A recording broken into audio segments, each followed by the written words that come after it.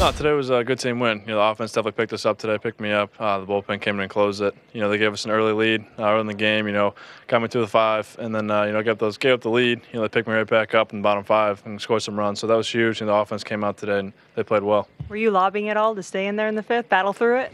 Yeah, obviously you don't want to come out of a game. I didn't have that many pitches tonight through 5 innings. I obviously had plenty of pitches to go through. It's definitely a learning situation for me. I got to learn how to get out of that with no runs instead of the 4 runs I gave up. Definitely a learning game, but it's great to be able to work through that. Go out there in the 6th inning and get a 0 up.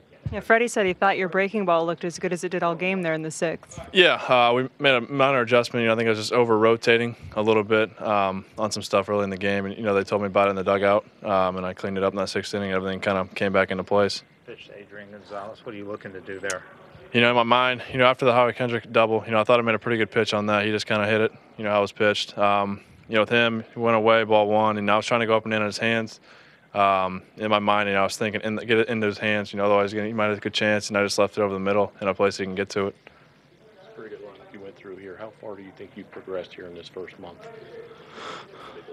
I feel good. I feel confident I'm on the mound. Obviously, I didn't have that great of stuff in the first couple innings tonight, so, work through that lineup with nothing through the first 4 was good. Obviously, I'm going to take my, my lumps and learn from that in the 5th inning, learn how to, with 2 outs, how to, make that pitch out of that inning. But overall, I felt good. I feel good on the mound.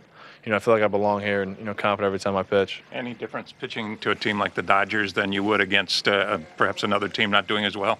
Yeah, obviously they're one of the best teams in baseball, so you have to be aware of that, and they're really good hitting lineup. So, I faced these guys in spring a couple of times, so I knew a little bit about them. But obviously they're very talented hitters. They make adjustments. Obviously you saw it's the 2nd, 3rd time through the order.